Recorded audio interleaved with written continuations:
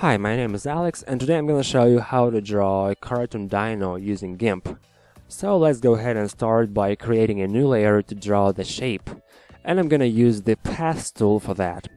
First you do the big round nose, then draw a small bump for the head, and finally draw the long neck, going a little below the bottom line.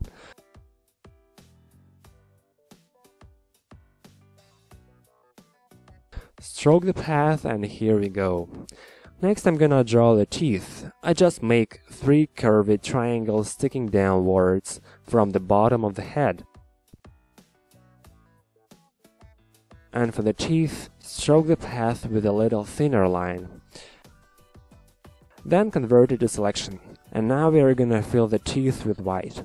I'm gonna use a separate layer for coloring.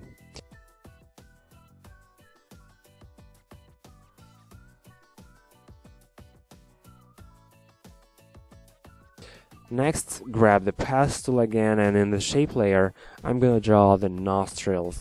Just add a couple of ovals here, and then stroke the path.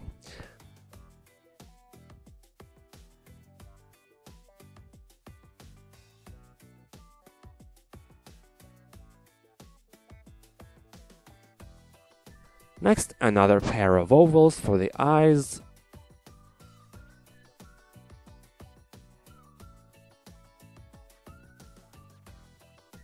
Then stroke the lines, take the brush tool and put a couple of dots for each pupil.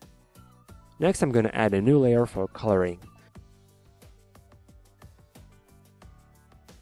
To select parts for coloring, I'm gonna use the fuzzy select tool with the high threshold value. Select the dino part, then go over here and change the foreground and background colors to light and dark yellow-green.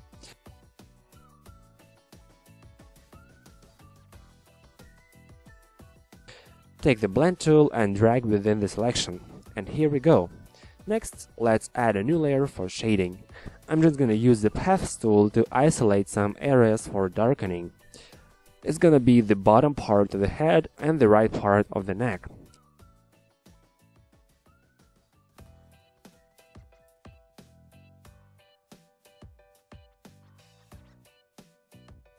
Turn the paths to selections and fill them in with black. Make sure to lower the opacity of the layer. Next we're gonna need a new layer for highlights.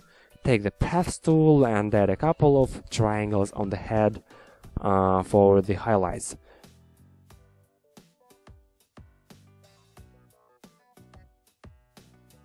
Then fill them in with white and lower the opacity.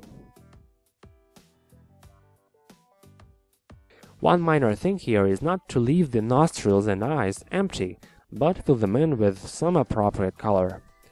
Finally, I'm gonna add a new layer for the spots. And to draw the spots, there is one little trick here. First, you just draw a single spot on the neck. I'm just gonna draw an oval, stroke the path with brown and fill it in with yellow.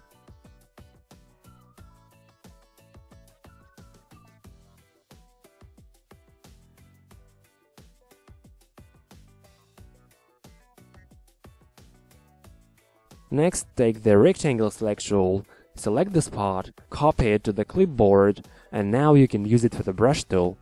Switch to the brush tool and draw as many spots as you need. Adjust the size of the brush to change the size of the spots.